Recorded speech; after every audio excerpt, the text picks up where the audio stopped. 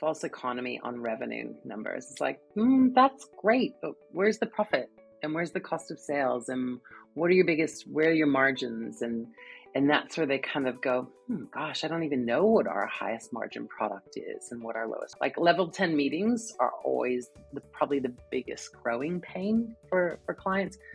But the scorecard to me is what tells me they're absolutely running their business and the business is not running them.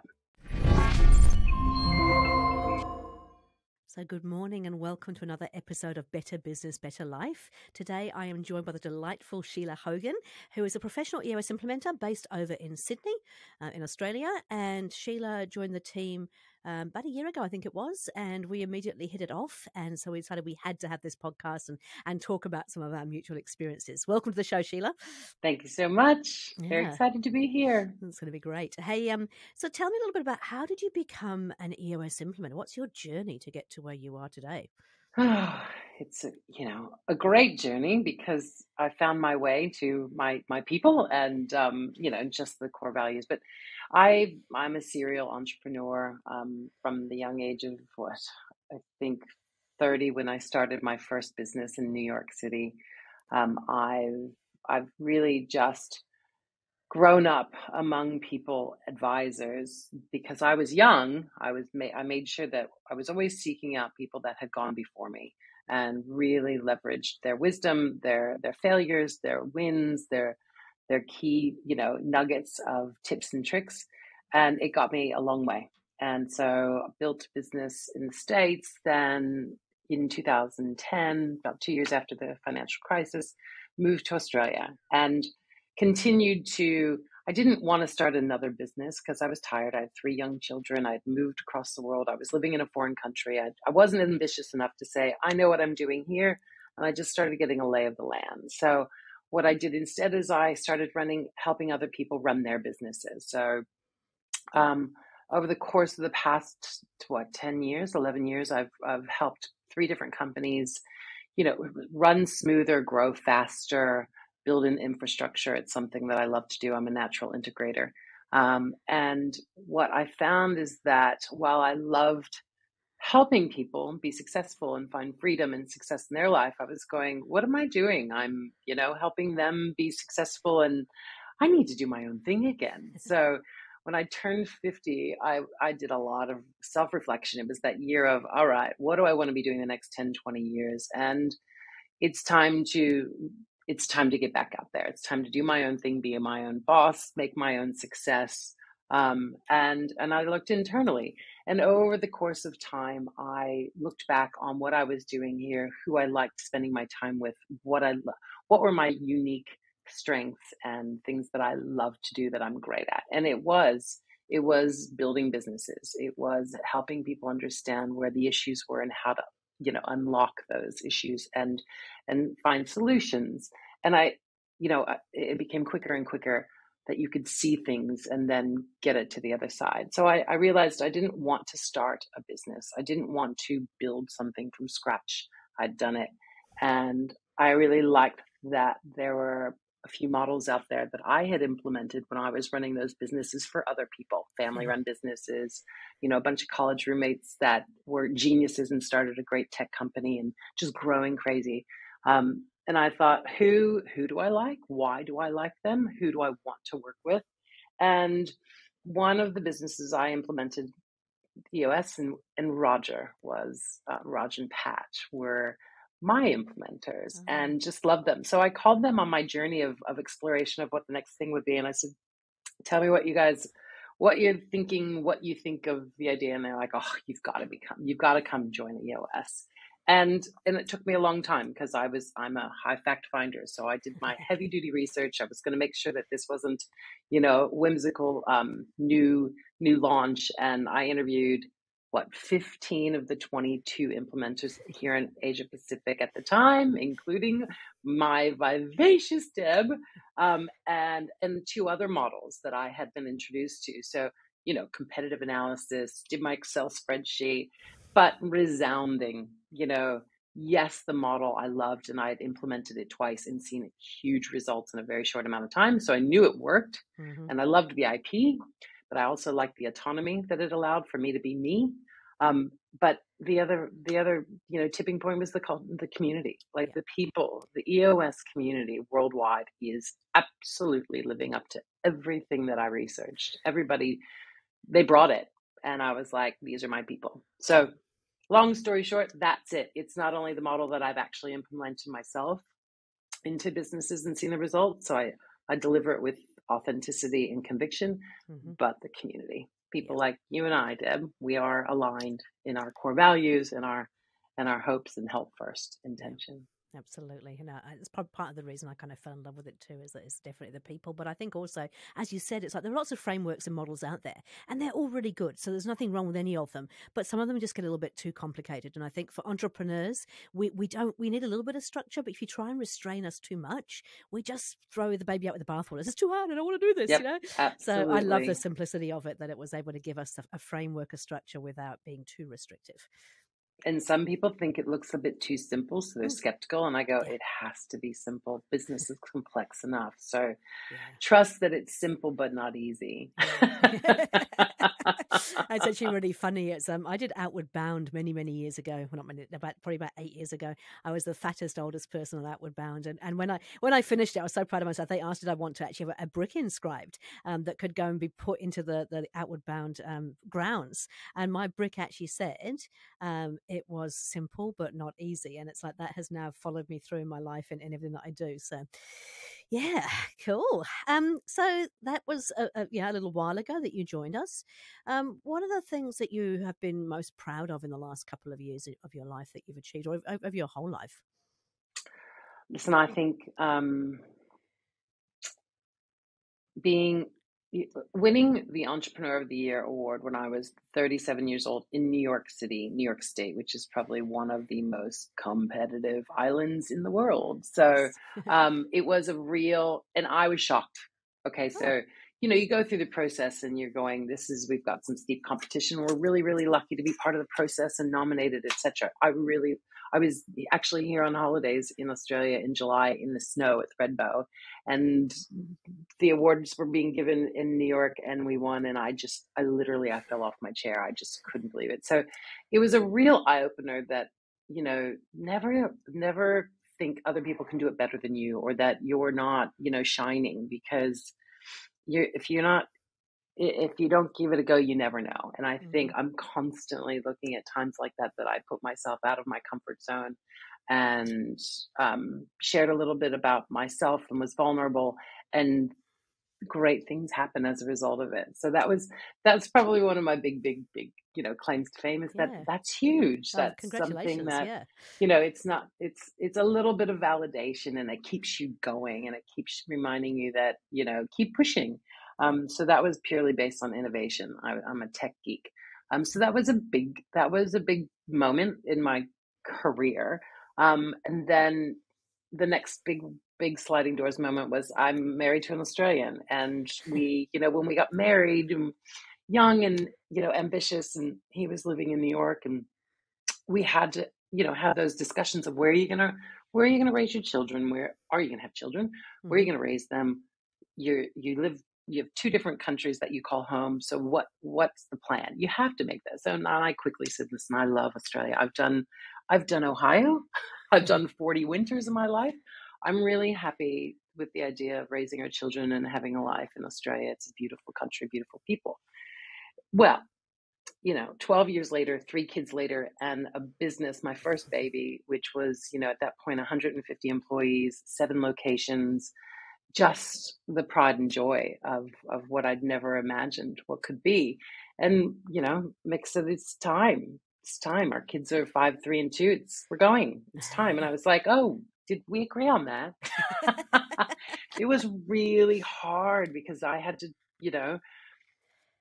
you can recreate your business and career, but you can't recreate the father of your children and your husband, So it was a moment that the choices had to be made. And that was a really hard time. So that was 2 years of unraveling our life, and realizing I'm moving to a foreign country, and I'm going to call it home, but it's not necessarily home right away. So that was big. But could not, to this day, is like, you can thank me again.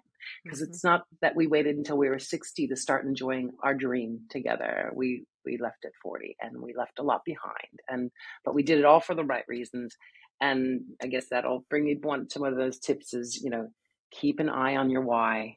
Yeah. Because when things are really difficult and they don't feel comfortable and they're not clear, you got to go back to your why and Mm-hmm. what's important and your core values. So that was another big, that's what I'm proud of, that we're Yep. here and thriving and living a beautiful life in a beautiful country, and our children are thriving. And I've got a career and a business here. That's fantastic. I'm really pleased. It is a biggie. And having moved countries twice, I appreciate how big that actually really is. Yeah.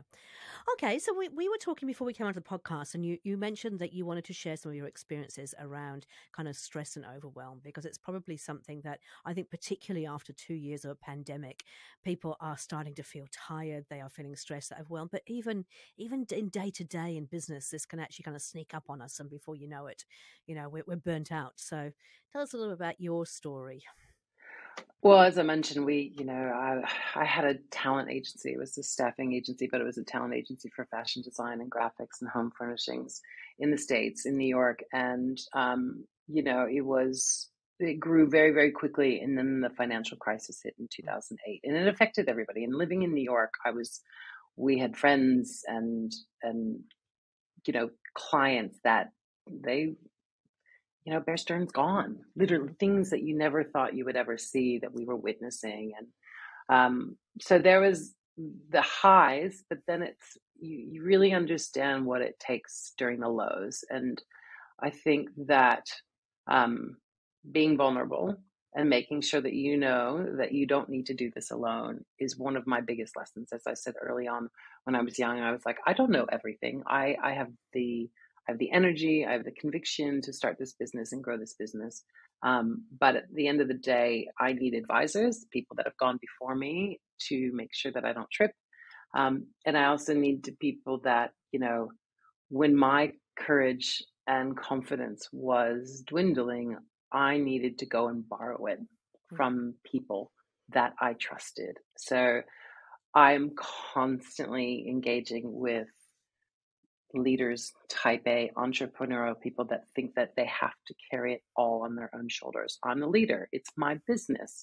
It's all on me. And I go, Mm-hmm. no, it doesn't have to be. You have a choice there.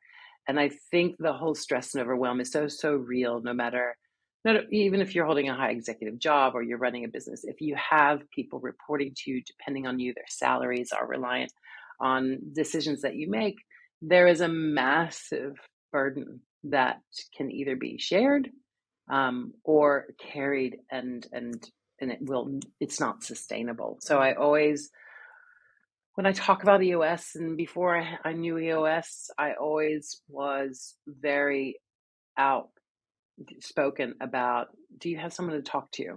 Personal, professional. Who are you talking to? Do you have an inner circle? Do you have a coffee group? Do you have a mentor group? Do you have an advisory board? So I think that whole reducing stress and overwhelm is something that we always have to be talking about, because it's constant, whether it's on a small level or an epic level like the pandemic, which is something no one ever saw coming. Financial crisis, there's all this talk about the economic downturn in the coming year. Everybody takes that on, but you have to make sure that you find coping mechanisms, that you share the load, Mm-hmm. you borrow, and seek out support for courage and conviction and guidance when that happens. And there's just so many ways to do that. It's just a matter of finding the the courage to be vulnerable and to Mm-hmm. ask for the help, or at least seek it. And I guess, again, that crosses between personal and professional, career, business, you name it. It's finally what people are talking about, especially for men. Yeah. um, you know So sometimes it's a little bit like the frog in the boiling pot of water, right? It's building up on you, but you don't notice it. So, what are the kind of signs that you can look for to know that you are starting to get stressed, overwhelmed, potentially burnt out? What are the things people should be looking at to establish that? other people can observe it in you, or you hear you saying there's not enough hours in the day. You always hear that there's just not enough hours in the day. That's always the telltale sign that they're holding on to too much. In any or every way, it's a place to start. Or I'm busy. Yeah, I'm just too busy. I haven't had a holiday. So many throwaway phrases that you just hear and you go, that's why we need to make time most of all. It's just, I'm on traveling way too much. I think travel, when you look at the amount of people used to travel, it was a very telltale sign that it was just their life was being taken. That they weren't running their life was running them. So you'd ask a few questions, but I always love the old, there's not enough hours in the day. My business is growing faster than I can keep up, or I just don't, I'm stuck. I'm stuck. Nothing I'm doing seems to be making a difference. Or their body language. I think we were talking about like the top 10 signs of really listening to how people, listening and watching. It's not what they say, it's what they do. So their actions and their body language, you can tell energy levels if you actually tap in. You go, their energy levels they don't have anything left in the tank, but they keep running. They're unhealthy and they make unhealthy choices. So I've been there. I recognize it because I've been there. I was sitting there going, It's like, that was me in 2012 and that was me in 2017. Yeah. And if I'm honest, it's actually a little bit of me right now. I mean, we're coming up to the end of the end of the year and Christmas, and I've been doing a lot of travel, and it's the unhealthy choices. I just know that I'm feeling exhausted, which is not like me. I'm usually very full of energy. So yes, I'm reaching out and kind of going, hey, and I booked myself in for some self-development in January, which I think will be really helpful as well. So, yeah. Okay, look for the signs, reach out, ask for some help. But what about, this fear of, nobody can do things as well as I can. And if I let it go, as you said, if you're the owner of the business, it's my responsibility. I need to make sure all these people are being paid. What would you say to that? It's not sustainable, and there is a glass ceiling. There's only so much you can do in the time given, and there's only so much that you're actually good at. And that, to the degree that I really pull the red carpet right out from under them, and I say, well, obviously, you're not working to your strengths, and that's not a good strategy. Has anyone told you the business strategy is actually the best leader is those that empower others to do the work? It's just a matter. I always ask what books they're reading, because I think you either have The Art of War or it's servant leadership, or on that spectrum. But I always say the most strategic leaders are those that don't do the work, but empower, delegate, elevate those around them, and they build an army of people that will never leave them, because they're letting them do the work that they're best at and you're not great at, and staying in a successful environment. So it's it's shedding the light on a life that could be, and why it's validated, and why it's actually not a weakness, but it's a more strategic way of living your life. True leadership is empowering others and getting the most out of them, and letting them, work to their unique abilities where they're not your unique abilities. We in EOS talk about, the 4 quadrants, and sometimes if I have a whiteboard handy, I go there. Is this something that you love and you're good at? And how much time are you spending in the areas of, I'm maybe good at it, but I hate doing it, or I'm not even good at it and I don't like doing it. So you just try to shed the light on how there's people, really strategic leaders in the world, very successful, doing a 4-hour work week. It's real. It can be real. It's just a matter of choosing to let go. And that's a big process. So showing them how it could be, and that that's not a weakness. It's actually quite smart. And that's part of what the EOS framework does, though. It also gives you the tools to have the confidence to let go as well, right? So we've got everybody on the same page in terms of the vision, where we're headed, who we serve, what we're doing, but also more importantly, having those kind of data and the measurables in place so that you can measure how we're doing against that, and you can start to understand people actually do genuinely GWC their role and can do what is required of them.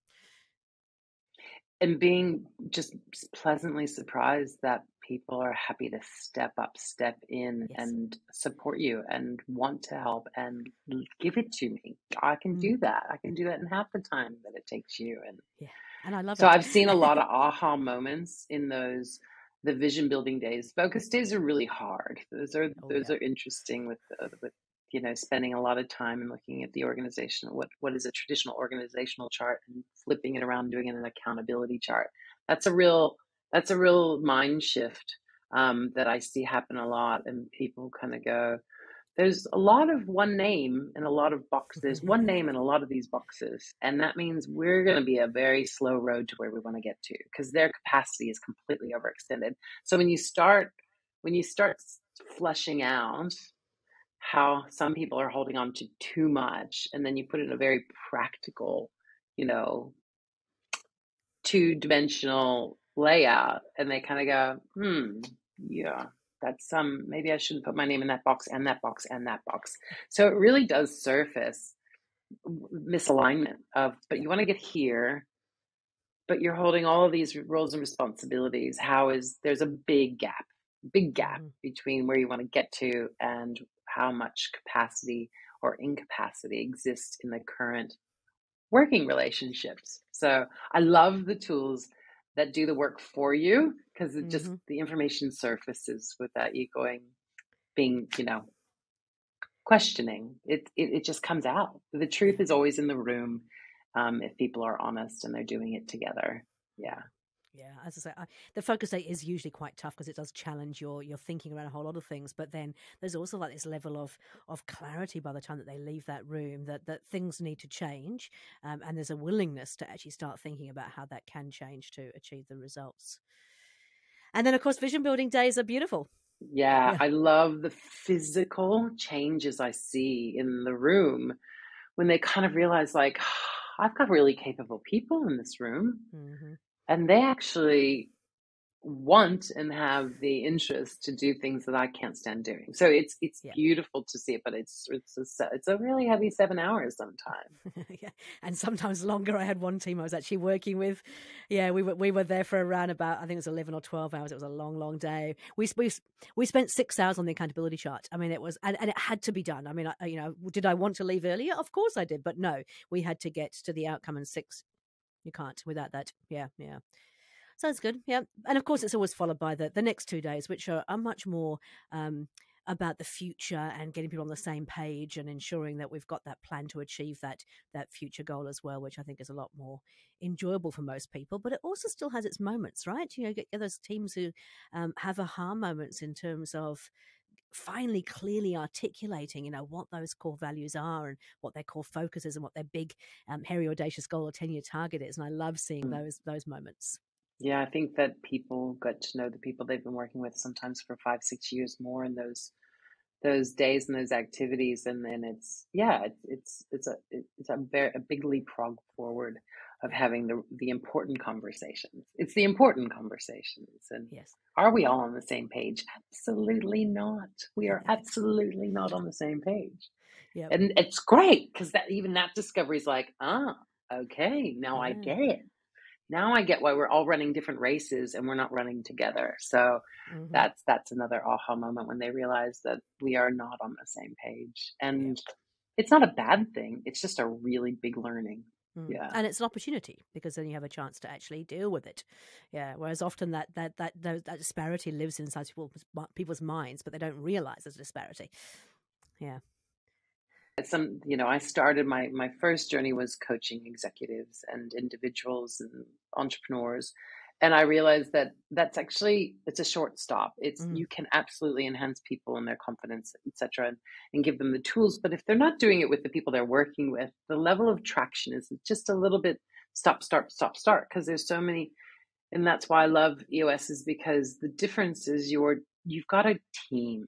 And instead of coaching the CEO or the COO and then trusting that they're bringing it back into the business and doing it in a way that's pure or just educational, it's blurred. It's very blurred. So I no longer take those individual clients that are looking for the one-to-one coaching, because I say, you know what, the best gift you can give yourself is to do this with your team real time, and let me do the heavy lifting and carry everyone through it. And you sit down and be part of your team and participate and just follow and trust the process. But everyone's learning in real time, and they're contributing in real time, and they're moving forward in real time. And that is the difference. And when people say, what's the difference that you're a business coach? And I go, I struggle with that because I'm not. And a lot of my peers are like, you're not a business coach. You will tell people that you work with teams, because that's a big difference. And that's what I think is a big difference, is sharing the learnings, being on equal footing, and not having that hierarchy in the room, and just being honest and putting it on the table and moving forward together as a team. Yeah. No, I completely agree. I think it's been really interesting working with some clients who, they come into the vision building particularly, and they kind of go, we've got our core values, we've got our core focus, we've got our plan. And then you actually go around the room and you ask, okay, great. So you've got 9 core values. What are those 9 core values? And nobody can actually answer it, or they can't use sort of the they same pull it language. up on their phone. They pull it up on their phone and they read them aloud, and they go, oh, I haven't seen those in a while. Yeah. I always laugh. I had a team of 11 shareholders who came into one of the vision building days, and I said, oh, we've already got a plan. We've already got, we know exactly what we're doing. We're all on the same page. I said, great, makes my work even easier. Let's give it a go. So how many core values do you have? 9. Okay, let's go around there. We've got 11 people who are completely invested in this company as shareholders. Let's hear those core values. And we got to 3, because they weren't really core values. They were just almost like a tick box that we've done our tick box. We've got our core values. Yep. Next, moving on to it. And then they had this, we call it the 10-year target, but it was a whole paragraph. And it's like, how can you clearly articulate that and have everybody in the organization all understand where we're headed? So yeah, I love it when we get those sort of aha moments. We can take all of that and we don't do anything but facilitate in the room, but the team, basically distills it down to that real core essence of the business. I think, the one thing I always loved about revisiting, the 5 dysfunctions, Patrick Lencioni, is that most of the times leadership teams are not working as a team. And they're all very strong. They're very successful and knowledgeable in their area of expertise.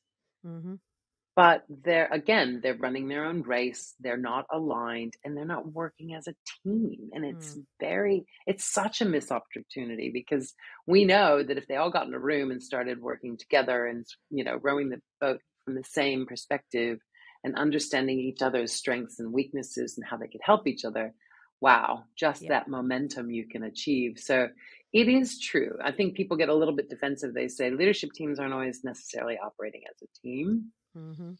But then when you tell them what a team looks like and remind them, when you were on a team, there was not one person. It's the Michael Jordan and the coach that took the basketball team to 11 championships, because there wasn't one player. He was all about the team.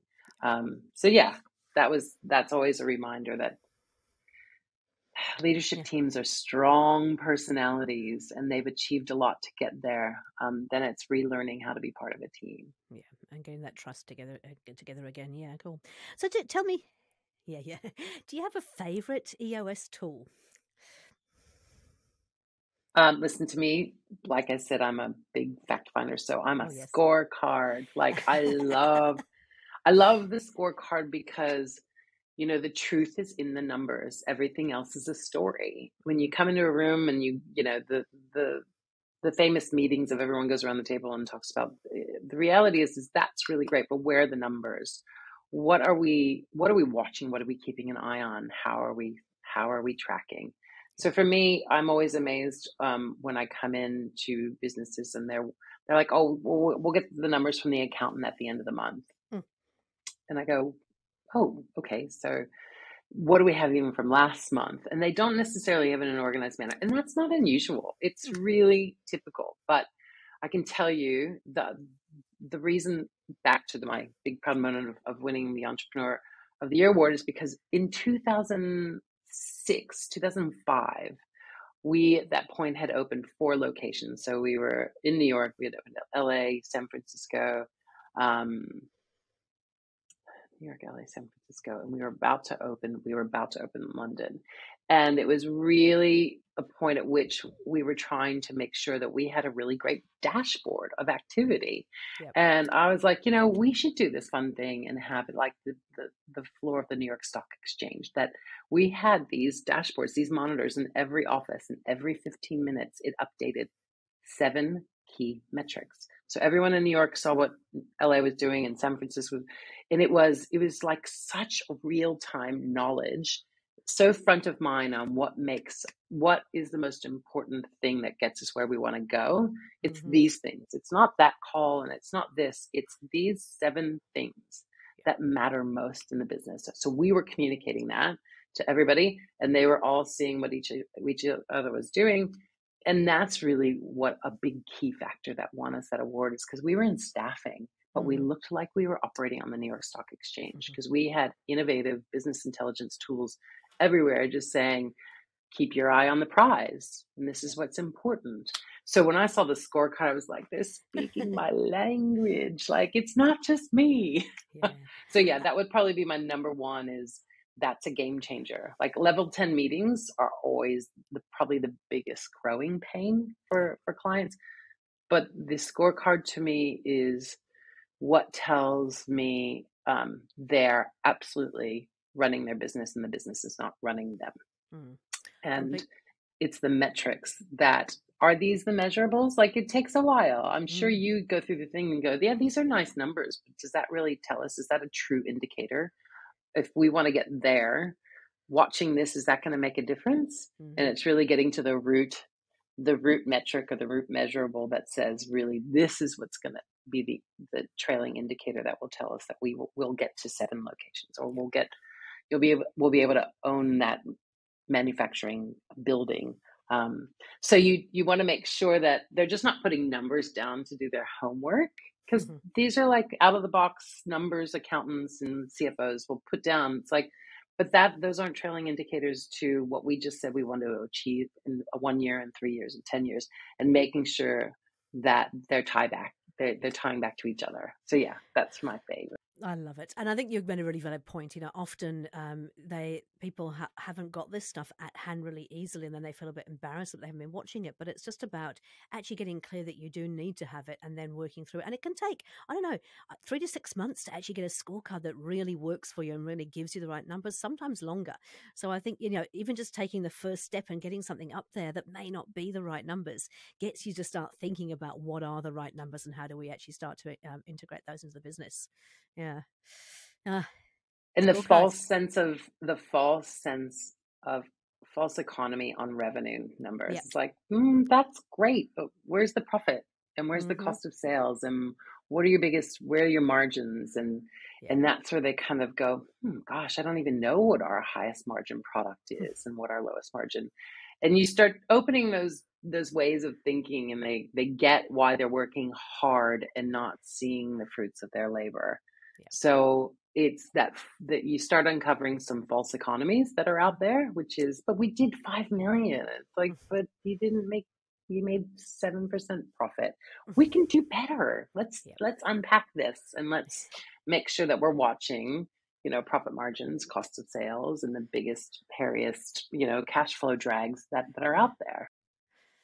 And I think that's the point too, is like, it's better to actually be seeing these and looking and finding these kind of anomalies and going, okay, what can we do about it, rather than living in sort of almost cloud cuckoo land, kind of going, yay, we got great revenue. Yay, we got great revenue. Oh, we didn't make any profit. But that terrible secret that it's like, but I'm still driving the same car I did 15 years ago, and I'm paying my employees, and there's nothing left for me. That's real.